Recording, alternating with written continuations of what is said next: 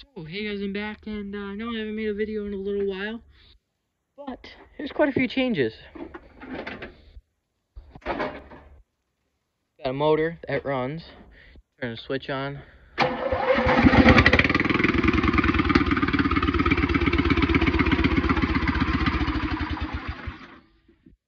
She runs, kinda needs a carb clean. That carburetor's been on so many motors, so, and it's wide open, so there's definitely mud in it. But, yeah.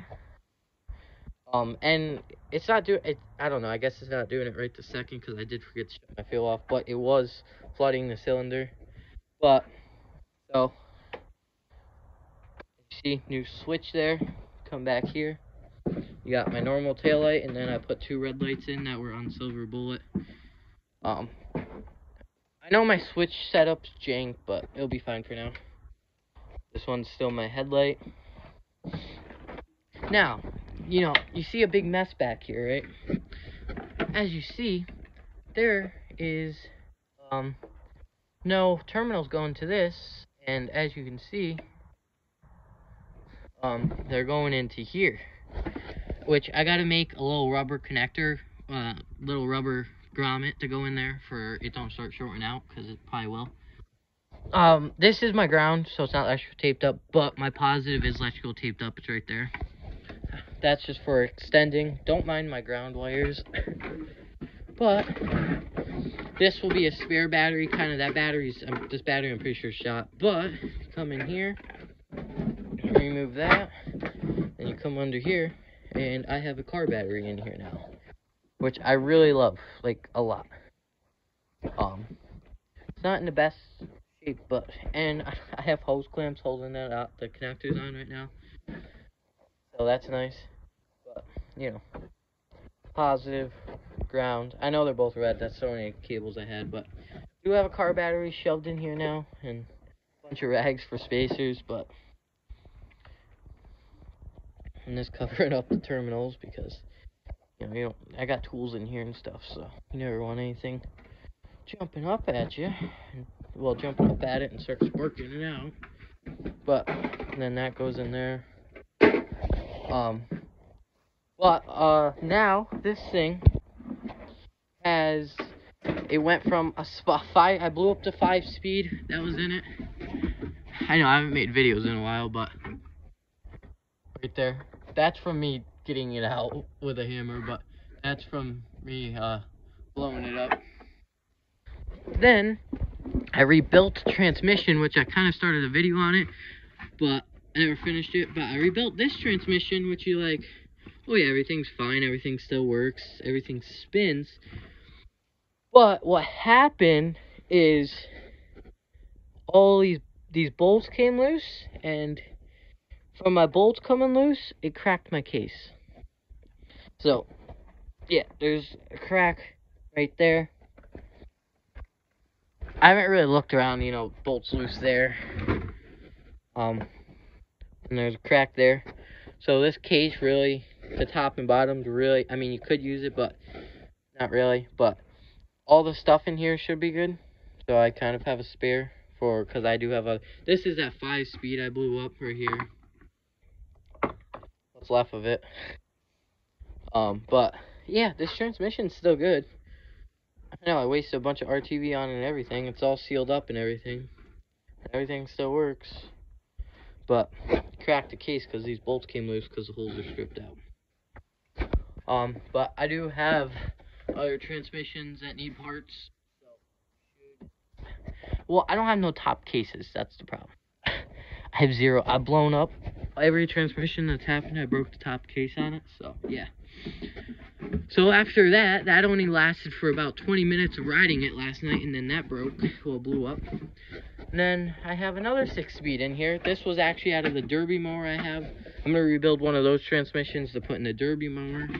But this has a 6-speed in it now with new mounts. None of that jank crap. It's actually the right mounts for the transmission mounts.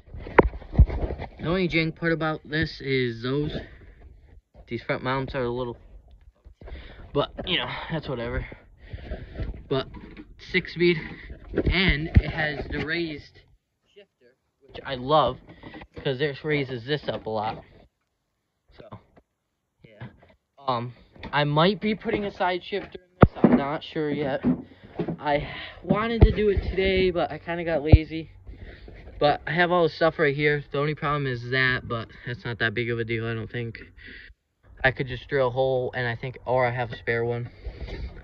But, as you can see, I have a new rim on this side because this was the rim that was on it. See any problems there? Yeah. So, completely ruined this rim. And it was a pain in the butt to get off, so I destroyed the back of it too, but this rim wasn't really usable anyways because that crack, as you see there. So that's nice. Speaking of it, I have cores somewhere, but yep, this will be a spare battery or another. I might put an ammo box in there, I'm not sure yet. It's either gonna be an ammo box or another battery for jump starting or whatever you need. But yeah, that's about it. So she's, oh, and I got, let me pull her in a little ways more. But if you look under here, I have a bigger front pulley now. That was actually off of Mad Max, if you guys remember her. I don't know if I showed you guys, but I did a pulley swap, I don't know, a few months ago when I had the opposed twin in here before. I blew the opposed twin up too. Yep, the opposed twin, the last update you guys seen on this had an opposed twin in it. It had an opposed twin in it, but it blew up, so yeah. But I did, when I had the opposed twin, I did this pulley swap because that opposed twin was like mad slow. Had no RPMs, but yep, I added this. This was actually off of Mad Max too. Pulley's a little rough, but it's just an idler. See, I bolted it in right there. And then I tack welded it. Well, welded it right here. I don't know if you can see it or not. It's on the bottom. Just for I can have another, this is just another idler, which this belt's the wrong size, as you can see. It's still loose, but yeah. I did that because I don't have money right now, and I want to ride it, and I want to pulley swap, so yeah. But belt guards are still good. Besides this one right here, I had to cut it, so now it's not welded in. But I cut it because it was rubbing on the other transmission I put in it last night, but I don't know if I really feel like welding it back up because it's not really moving much. It's still rubbing on the support here, but I might just tack it in. But yeah, I'll do a speed run on it at some point, but it does pretty good. And my foot throttle's hooked up, actually working right through the cable. I gotta work on my choke because, yeah, that's all I got for choke because it rubs on the cable. It's not this cable's fault, it's the throttle cable rubs on it, so yeah. But this thing normally starts up without choke fine, so I don't know. I had to do a head gasket on this too. This needed a head gasket. This was a motor I had laying around, but I kind of gave up on it. But I actually love this motor, and I have some things to make. I got to do an oil change on her. We did a 10-mile trip when I had my 5-speed in it. Me and my cousin, it was 10 miles. Took us 4 hours on the tractors. That was before I did my pulley swap. But had this engine, it did good, and I told her I'd do an oil change on it if she made it, and she made it. So I got to do an oil change on her, but I ain't got no money right now. But I do have some things to make this cover a little bit prettier. I want to put the starter cover on it just to touch her up a little bit, you know. But yeah, that's about it, I think. So yeah, and I can't tell, but it might have a knock, I can't tell. But I do love this motor, 17.5. I love this motor. So yeah. And if any of y'all wondering what my throttle setup is, this is jank as hell. This is all messed up. It's just sitting here and it gets away your boot all the time, but it's just sitting there for now. And then it comes up through the dashboard. Don't mind my wiring. And all the oil is from all the other engines I blew up. Then it's bolted right here, and it runs down. Then it's bolted on its original spot, and then Right up to the carburetor and just has a self-tapper with return spring. And then choke is just normal choke. It just goes from the choke. I made a new spot for the choke cable to hold because this was choke. Well, this had choke and throttle in one. But yeah, so I think that's about it.